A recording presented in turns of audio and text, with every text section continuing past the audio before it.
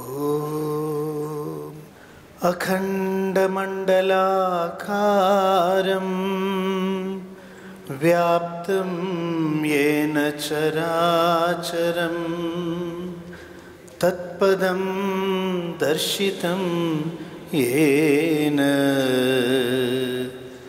Tasmai Shri Gurave Namaha. Om Amriteshware Namaha. My humble pranams at the lotus feet of our beloved Amma.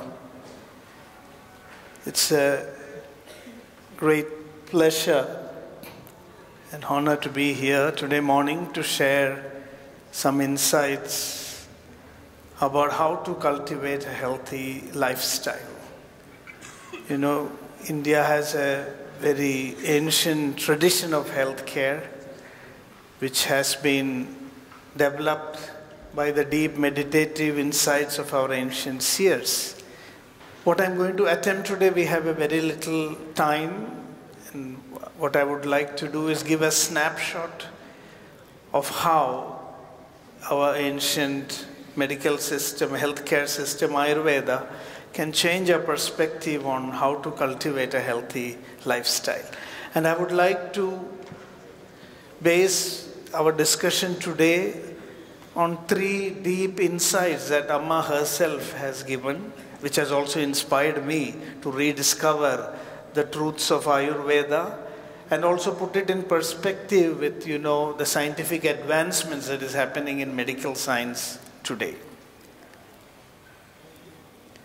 So, Amma once during the bhajan, she just stopped and talked about health, and she suddenly mentioned what we need is arogya buddhi, which translates as health intelligence. What we need is health intelligence.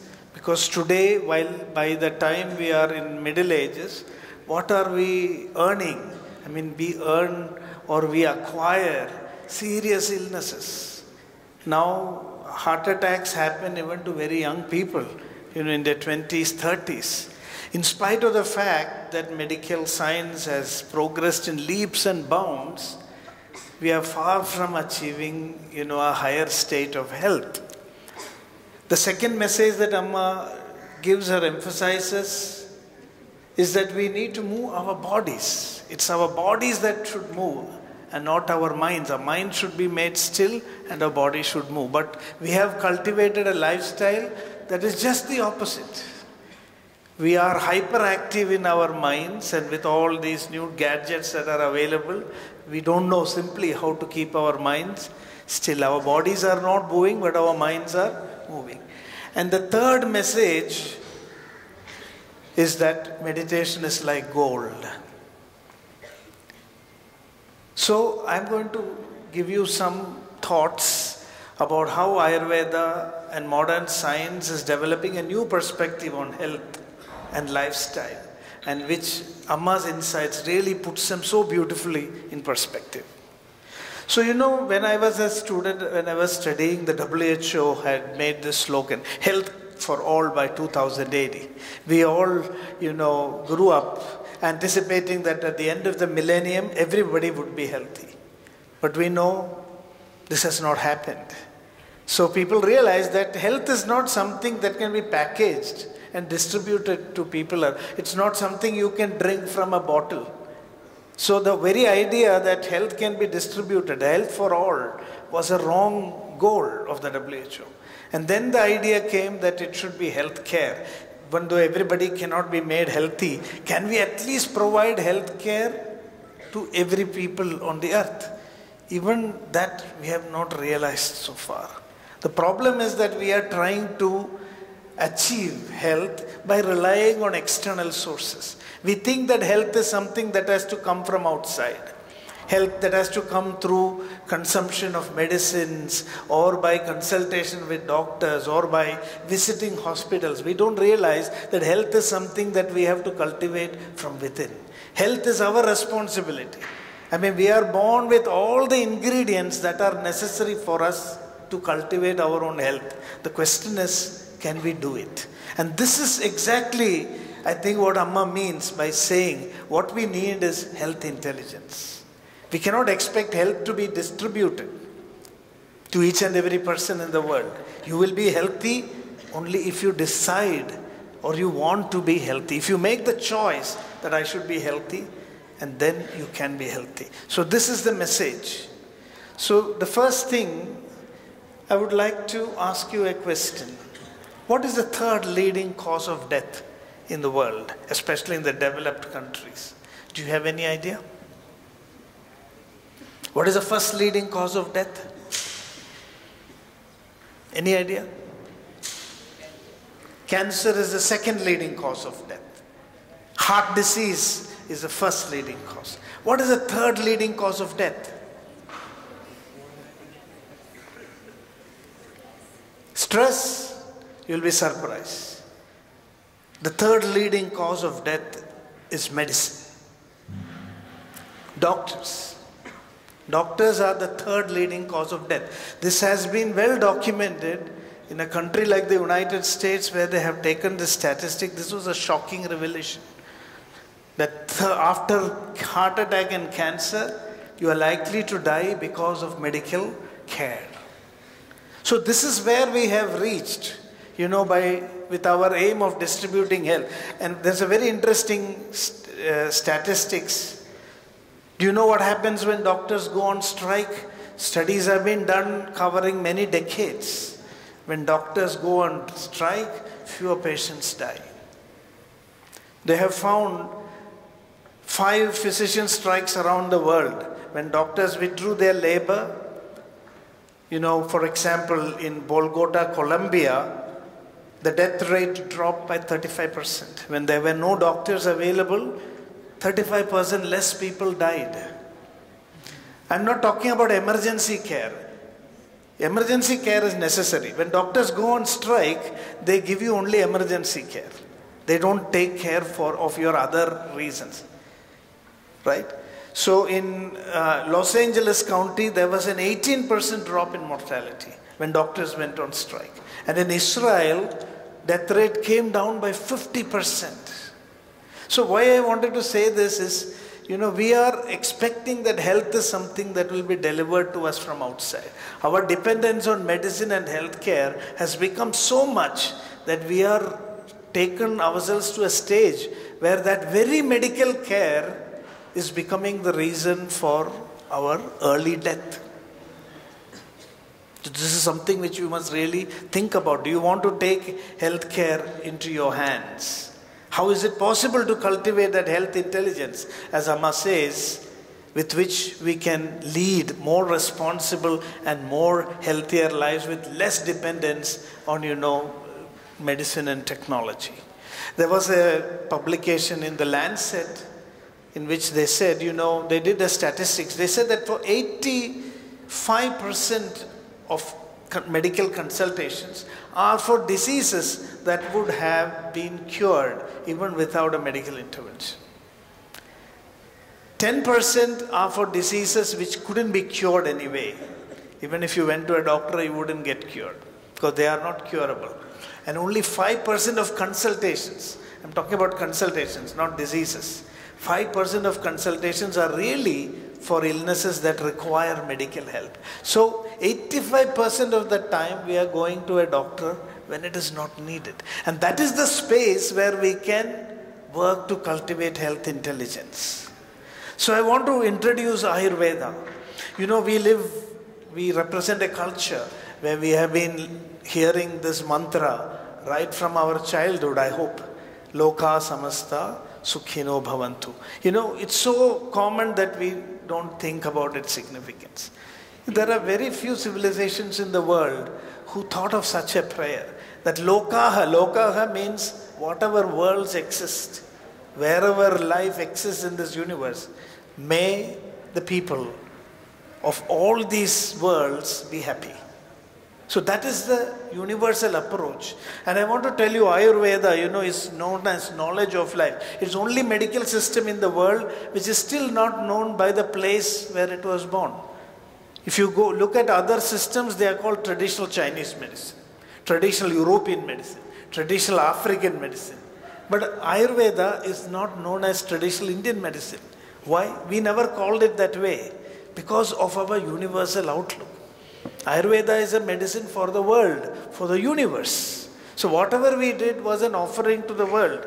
So even modern medicine, only in recent times it came to be known as modern medicine or cosmopolitan medicine. In the beginning it was called as Western medicine because it came from a region. But never in the history has Ayurveda ever been called by the place of a region. It's always called as the knowledge of life.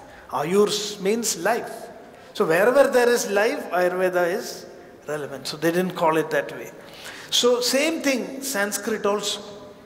You know, in a British school in London, they teach Sanskrit. It's a Christian missionary school. And one of the professors, I was surprised the way he presented Sanskrit. He said, you know, all languages, just like Ayurveda, all languages in the world, majority of them are known by the place they are spoken. French, France. German, Germany. England, English. Poland, Polish. Tamil, Tamil Nadu. Kannada, Karnataka. But Sanskritam, it just means a refined language. It just means refined speech. We have not tried to, our thinking is so broad and so universal. And we must be proud that we have such a heritage. Whatever insights our ancient seers and sages obtained, they offered it to the whole world. Now I want to show you just incidentally how even Sanskrit, how even chanting, reading Sanskrit can completely transform your brain. There are studies which shows that if you read Devanagari script and the same thing if you read in English, the effect on your brain is different. They did a functional MRI to see what happens. If you write Loka Samasta Sukhino Bhavantu in English script and you write it in Devanagari script, you are made to read it and they see the functional MRI, the results are different. When you read in Devanagari script, many more parts of your brain gets lighted up. Your brain becomes more active.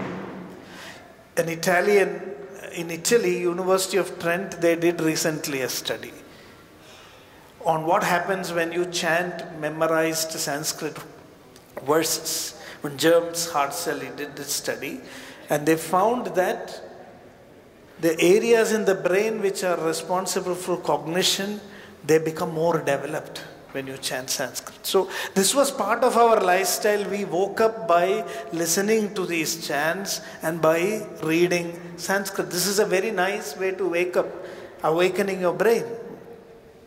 Did you know that Sanskrit speech makes use of almost all the muscles in your face? It's a very good speech therapy. If you want to help people speak better, you can train them in Sanskrit. Even writing Devanagari script is a good physiotherapy for your fingers and hands. You can develop fine movements when you do this.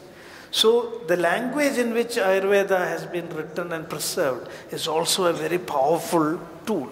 So here is some results of some studies. I'm not going into the details. What is demonstrated here is that when you read Devanagari, your brain is stimulated in ways that are different when you read other scripts. And this is the other study. A neuroscientist explores the Sanskrit effect. He called this effect as a Sanskrit effect, which means when you memorize ancient mantras and chant them, the size of brain regions associated with cognitive function, they become bigger and you become more powerful. When you are old, you have more memory. I mean, you don't have cognitive decline as you age if you keep doing this in your life. Now, Ayurveda is basically nature-centered. We put nature before everything else. And this is one of the fundamental teachings of Amma also. That if you really want to achieve a higher health, you must be in tune with nature. And it is really interesting to see that modern science, the last few years ago, repeatedly the new insights from modern science, Nobel Prize winning findings are based on some truths that were so basic in Ayurveda. In 2017, Jeffrey Hall and Michael Rosbash, they received Nobel Prize for discovering the mechanism behind chronobiology. Chronobiology means circadian rhythms. Your body responds continuously to changes that happen in nature.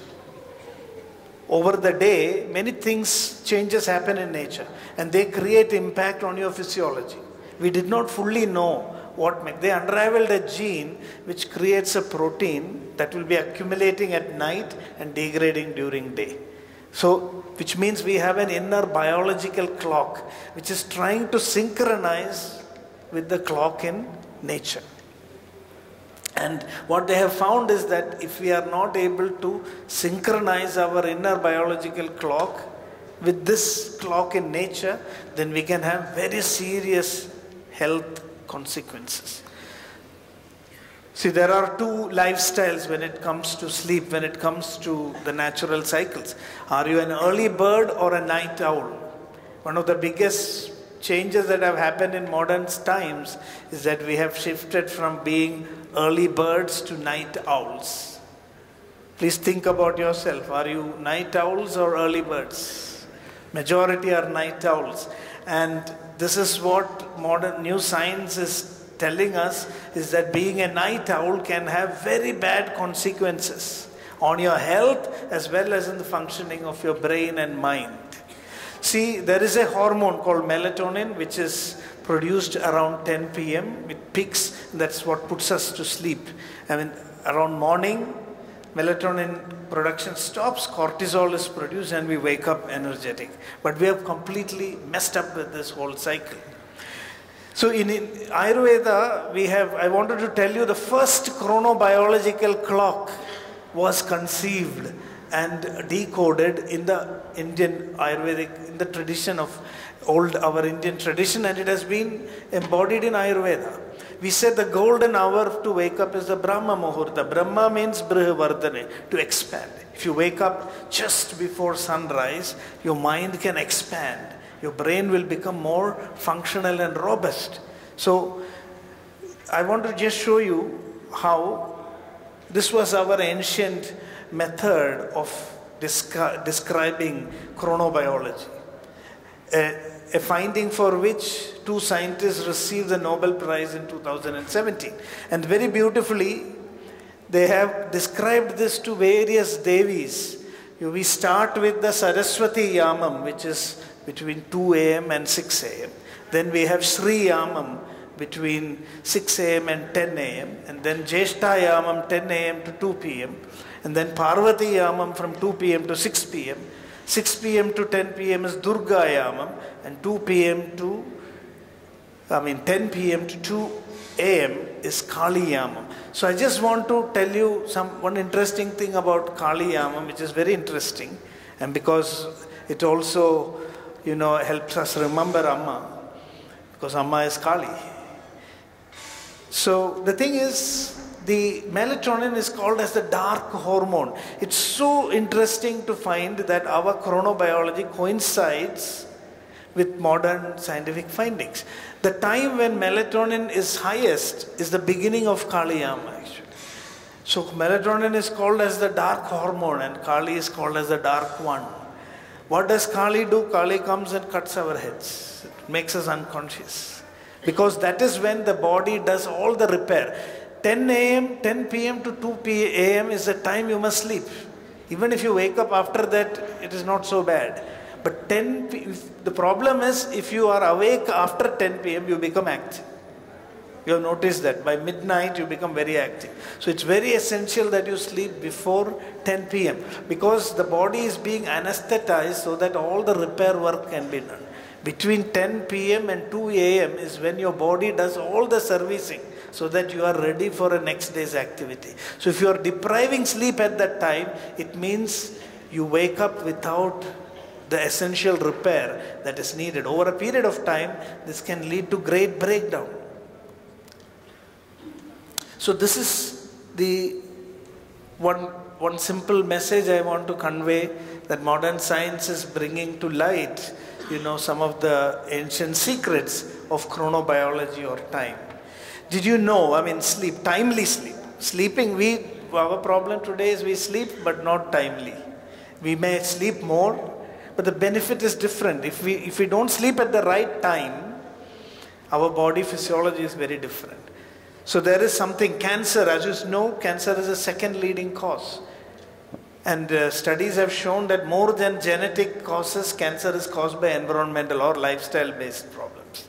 It's not due to genetics. Although the mechanism of cancer is genetics in the cell, it's not caused by genetics. It's mostly caused by bad lifestyle. Just not having timely sleep can make you vulnerable to cancer. Because there are some chemicals called tumor necrosis factor.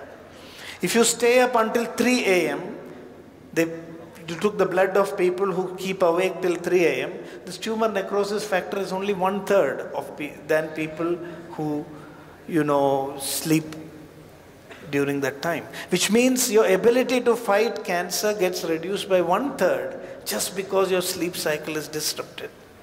If you sleep well, your WBC will be produced more. You can fight infections more effectively. So, that is about, lifestyle chronobiology. So we have to really deeply think. When you say health intelligence, it means becoming aware of your body, becoming aware of what is happening around you, and building a behavioral approach that is based on this awareness. It's very interesting, another aspect. Another Nobel Prize also goes for insight that was the basis of ancient systems like Ayurveda. The 2016 Nobel Prize in Medicine and Physiology went to a Japanese scientist, Yoshinori Osumi. He unveiled the mechanism between what is now called as autophagy. Autophagy means self-eating, autophagy. Now, autophagy was known, but again the mechanisms were not fully understood.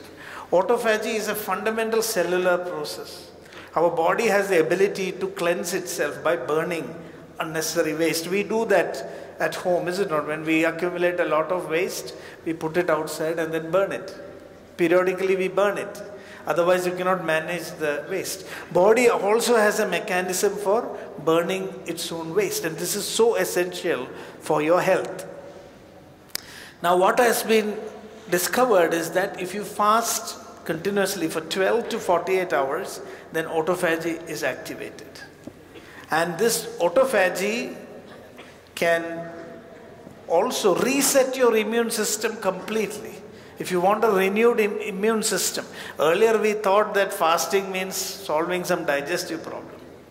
You can help your food to get more easily digested. No. Autophagy completely resets your immune system. You become a new person. But you need to fast for a certain period. It should be continuous. And this is very interesting. Today there is a method of fasting. Have you heard? Intermittent fasting.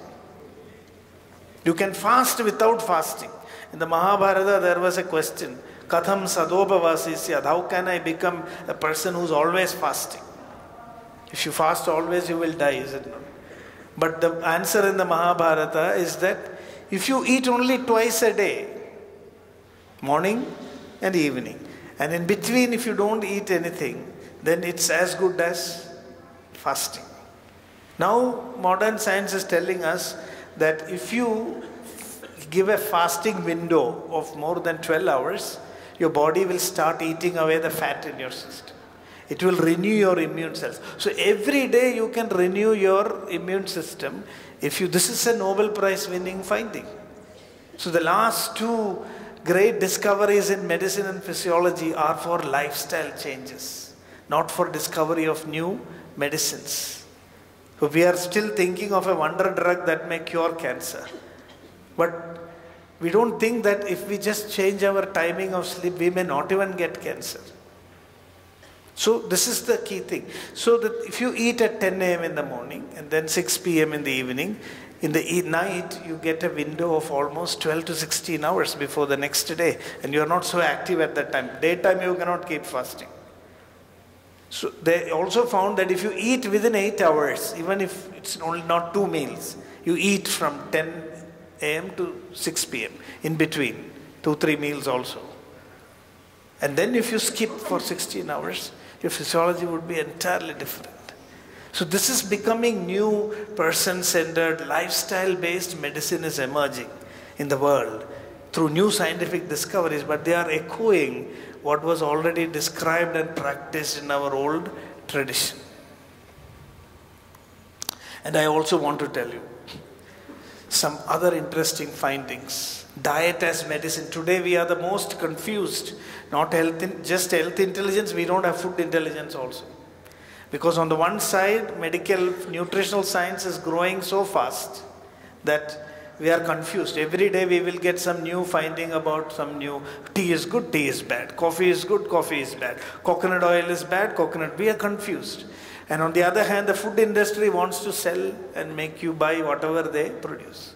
So we don't have food intelligence. Now, for the first time, because pharma companies are not interested in promoting diet as medicine, because it's not good for their business. But in spite of that, there was a very interesting study which reveals that if properly planned, diet is more powerful than medicine. You know diabetes, India is the diabetes capital of the world. Do you know that? Yes, unfortunately. And the burden from diabetes is becoming really huge. It's affecting the quality of life of individuals. And we are still looking for medicines. A study done in Europe has revealed that if you change your diet, you stick to a weight loss based dietary regimen, you can cure diabetes. If you take medicine when you're diagnosed with diabetes, you become a diabetic patient for life. If you don't take medicine and if you change your diet, you have a chance to cure diabetes. 2 years of the study has completed. People who changed their diet, even though they were diabetic for 6 years, they could stop their medicines. But if you take a medicine once, you take a medicine for life. You keep increasing the dose, then you go to insulin. I'm not saying that when you have a crisis, you should not take medicine. But the long-term management of diabetes is better achieved through diet than medicine. So there's a big shift coming from medicine to diet. In fact, Dean Ornish was a cardiologist in the US who for the first time discovered and established that if you want to reverse coronary artery disease, once the block comes in your arteries, it cannot be reversed by medicine. But with diet, you can reverse it. So diet is turning out to be a more powerful medication. And I want to tell you two small things here. Have you heard of turmeric? Of course. You know curcumin? Curcumin is one of the main components of turmeric, which has got anti-inflammatory, anti-cancer properties. See, in India, oncologists are still surprised that India, the number of cancer patients are high because we have a huge population. But the incidence is still less. If you look at India, 100 cases per 1,000 people, whereas in the US, it's 300 people per 1 lakh which gets cancer. So it's 3 times more. Some years ago, in the US was 10 times more cancer incidence than India. So in India, now the cancer incidence is doubling because we have lost our old lifestyle. And one of the reasons could be the way we are taking turmeric. Turmeric, if you take alone, it will just be excreted from your body. Body cannot absorb it. So you need to add pepper. So a study showed that if you add pepper has another compound called piperine. It will increase absorption 2,000 times. See, today we have gone for green chilies, we have forsaken pepper. We are adding turmeric, it is only coloring our intestines. It is not helping us anymore. So simple things like diet makes a very big difference, a very big impact. Our dietary thing, I want to show how a recent study revealed that sambar can prevent colon cancer. When you hear the word sambar, we are not so interested. But when you hear McDonald's or what are those things, pizzas and burgers, it sounds so modern and scientific. When we say idli sambar, it doesn't appeal to us. But the thing is, there is no other dish which is so scientifically conceived than sambar. A recent study showed that if you are regularly taking sambar, colon cancer incidence will be very low. This is very high in European countries. Colon cancer is very high. Even in India, it has been found that colon cancer is higher in North India than in South India. Because probably in the South people eat more of sambar. 70% higher incidence of colon cancer in North India. So you can see our dietary practices, this is a big heritage. We don't have to wait for modern science to reprove it to us. We are the people who should tell the world that, these are the healthy practices. But now what happens is the West is teaching us again, and then only we are considering it. So this is the first part, how to awaken health intelligence, how to awaken food intelligence. This is one of Amma's key messages on how we can become more healthy in the modern world. The next message is move the body and still the mind. This is something which I've heard Amma saying so many times. We have to actually move our body, because she says, even though she keeps repeating it, we are not changing. That is why she's repeating it again and again. And did you know, simple changes in your lifestyle can completely change your neurochemistry.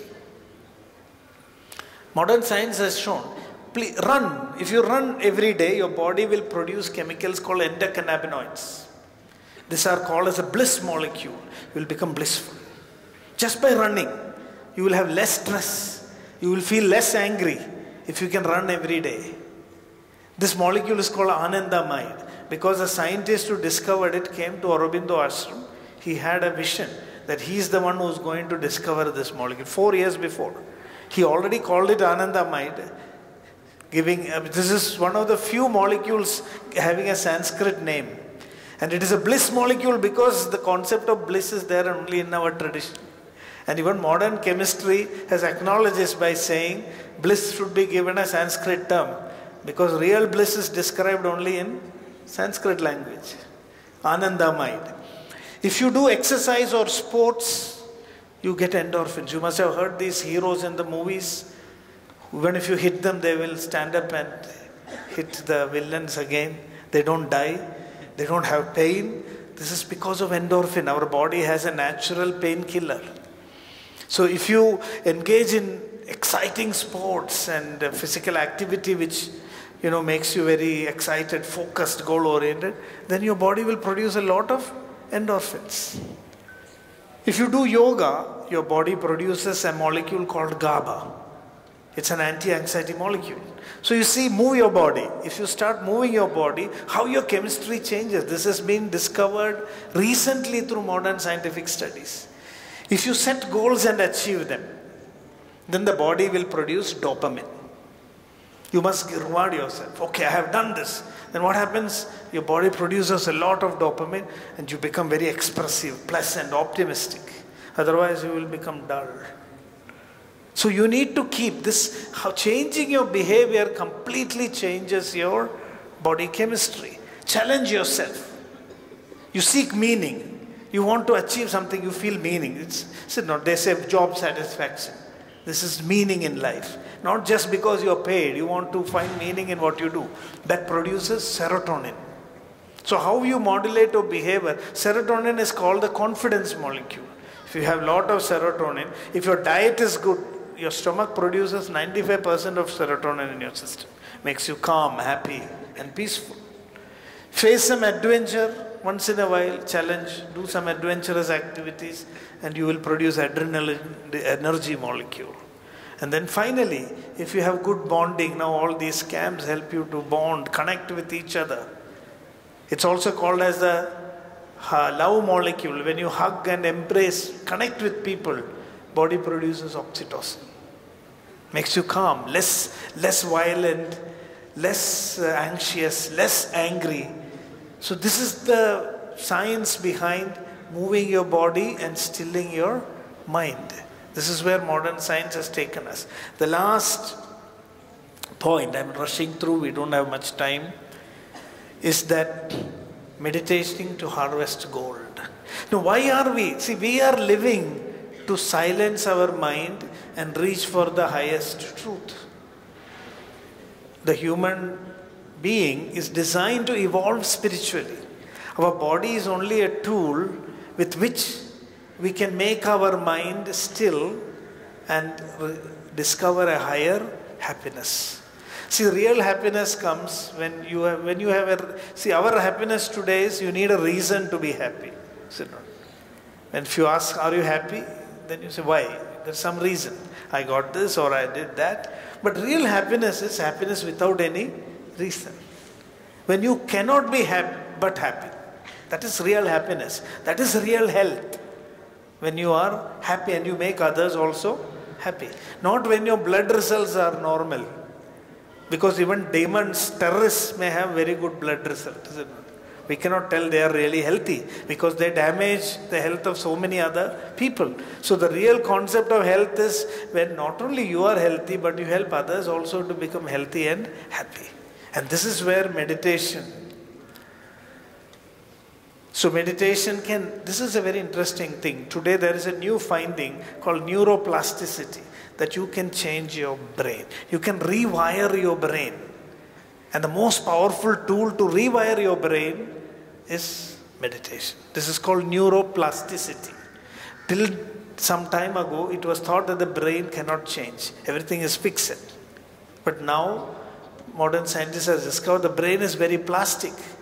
Depending on how you work on it, it can transform and change. And this is neuroplasticity.